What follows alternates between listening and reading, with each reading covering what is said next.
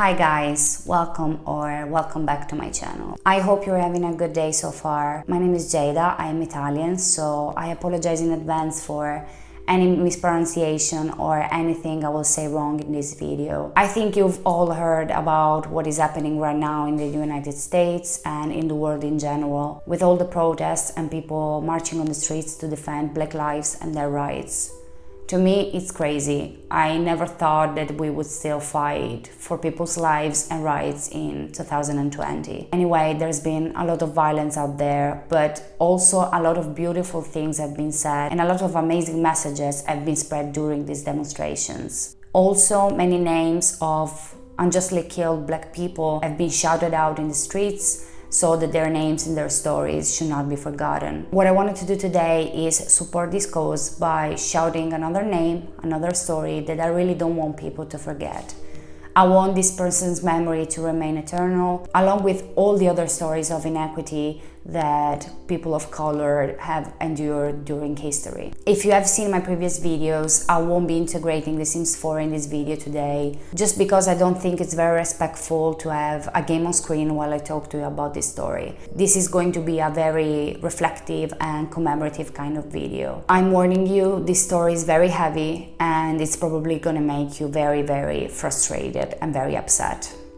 This is the story of George Junius Stinney Jr., born October 21st, 1929, died June 16th, 1944. He was a 14-year-old African-American boy who was convicted for the murdering of two white girls aged 7 and 11 in his hometown in Alcolu, South Carolina. He was executed by electric chair on June 16th, 1944. He is considered to be the youngest American to have been sentenced to death and executed, and he was innocent. Let me take you to the beginning of this story so that you'll understand better. In 1944, George Junius Stinney Jr. was a 14-year-old boy living in Alcolu, South Carolina, with his father, George Stinney Sr., and his mother, Amy. He also had two brothers, Charles and Johnny, and two sisters, Catherine and Amy. George Sr. worked on the town's sawmill and the family resided in company housing. Alcolu was a small working-class mill town where Black and white people were separated by railroad tracks. The town was typical of small southern towns of that time. They had segregated schools and churches for white and Black people, so they'd have little to no contact between them. One day, on March 23rd, 1944, the bodies of Betty June Binnicker, age 11, and Mary Emma Thames, age 7, were discovered on a ditch on the African side of the town during a search after they had not returned home the night before. The girls, they seemed to have been hit by a blunt instrument, something metallic, and to be honest, reports different on what kind of instrument was used to hit the girls.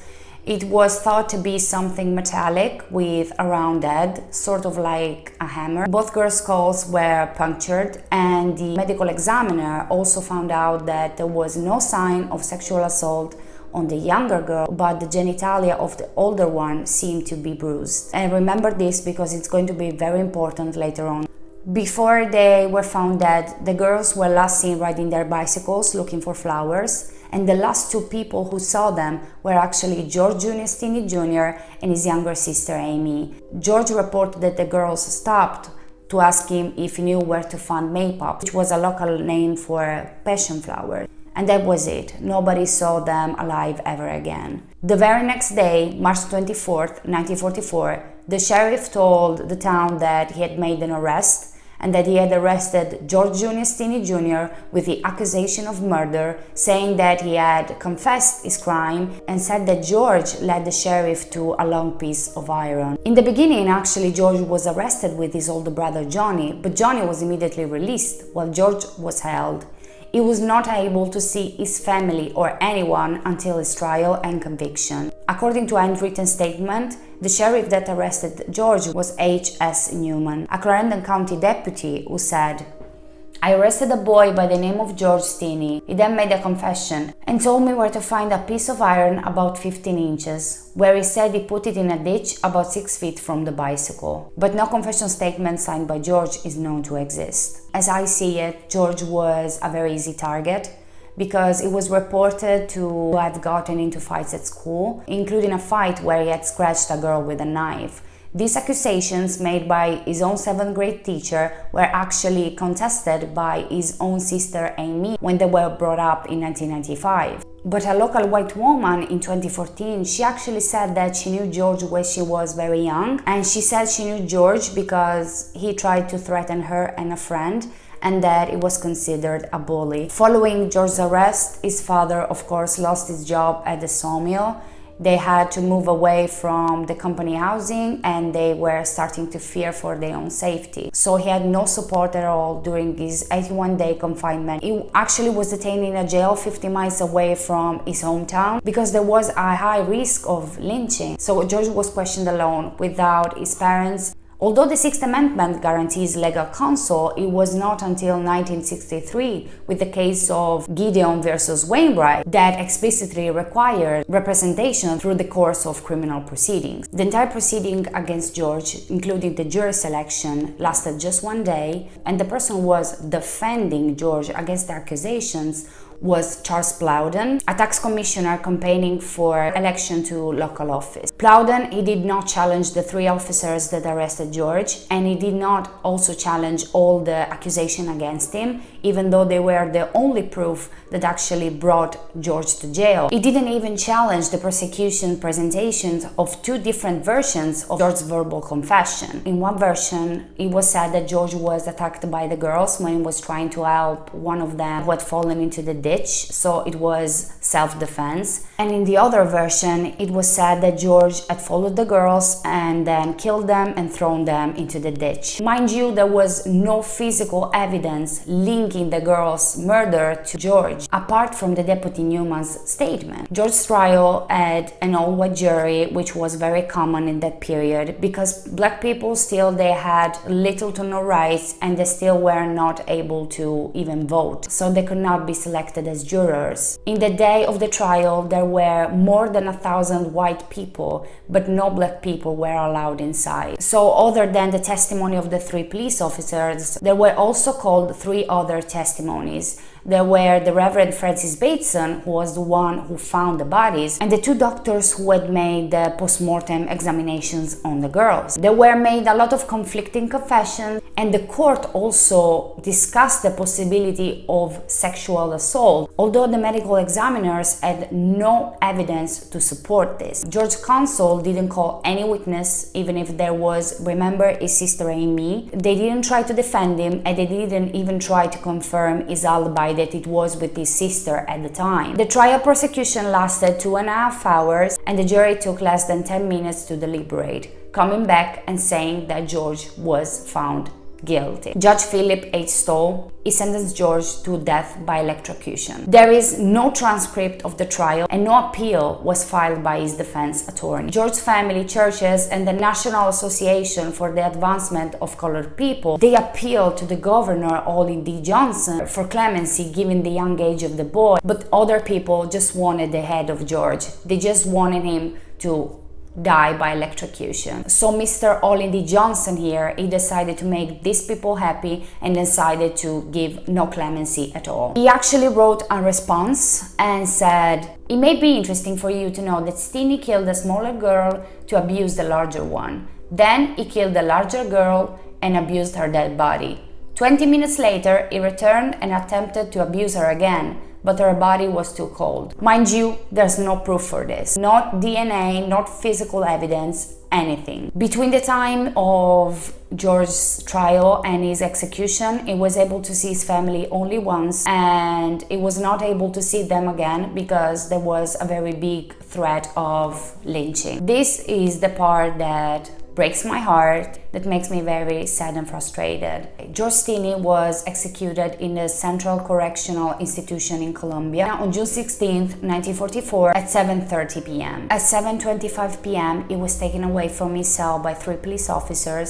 He was standing just 5 feet 1 inch tall and weighing just 19 pounds. He was a very small boy. He was brought to the execution room where there was the chair, and they used a Bible that he used to read all the time as a booster seat because George was so small. George was then restrained by his legs, arm and body to the chair, His father, George Sr., he was able to approach him and say the last words to his son. He was crying, of course, and when they asked him if he had some last words, he just nodded and continued crying. At this point, George was whimpering, taking deep breaths, and at the moment they got a strap and put it in his mouth, he started sobbing again and he broke into tears. Then they placed a face mask in his face that did not fit him because it was very, very small. And this was the point when the lethal electricity was applied. Since it was so small, the face mask moved away, revealing his burned scalp and his tears and the saliva dripping from his mouth. He died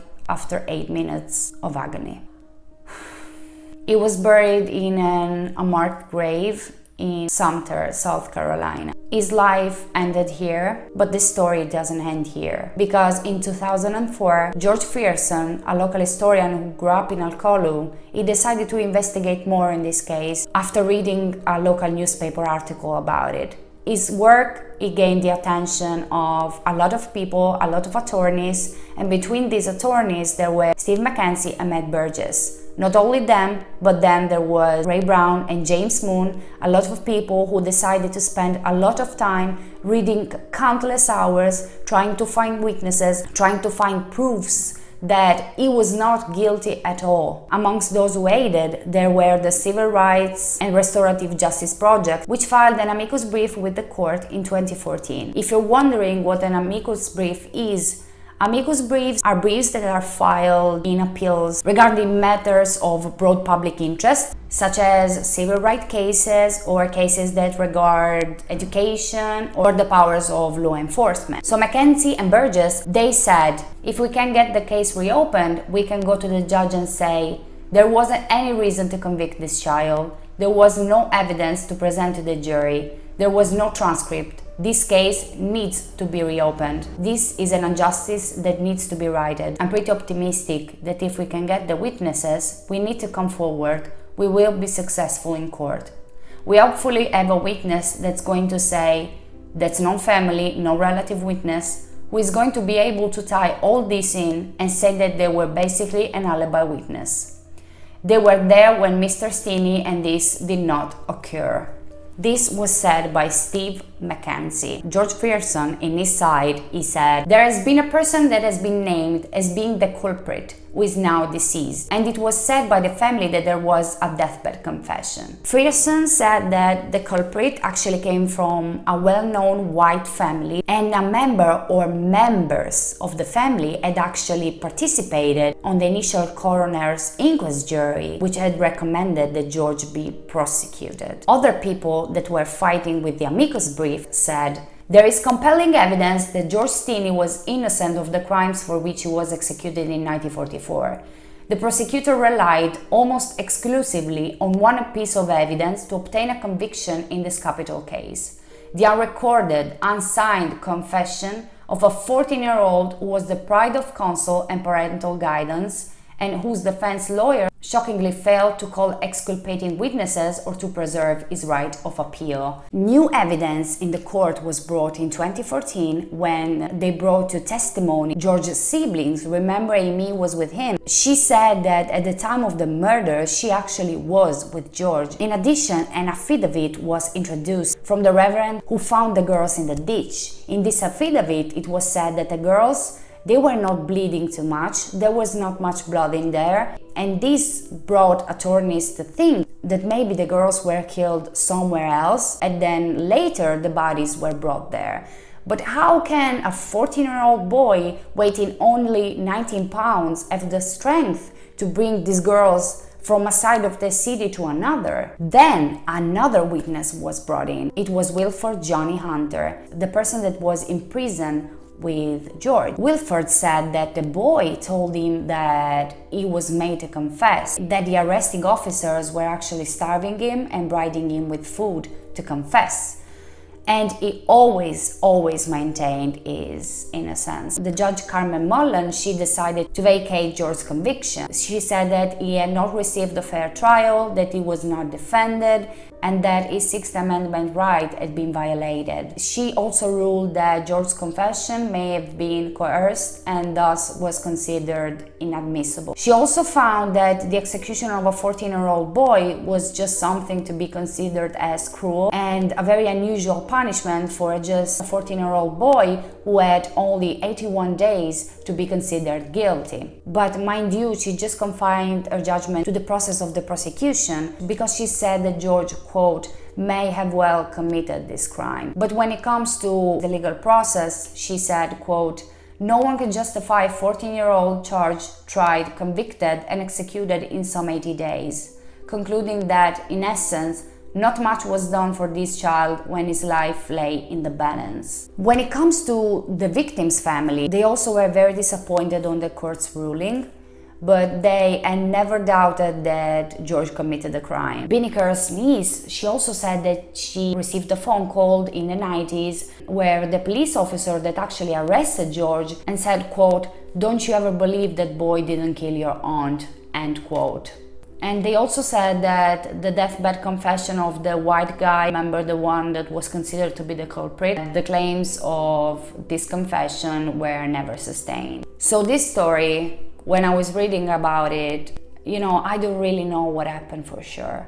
What I personally think is that George was innocent. I think it was just easier to make a boy of color pay instead of investigating on a white guy maybe coming from a well-known family. And even if he was actually guilty, they denied him all of his basic rights. Imagine this poor boy, scared, accused of killing someone, not able to see his family, not able to speak himself, not even able to be defended by someone.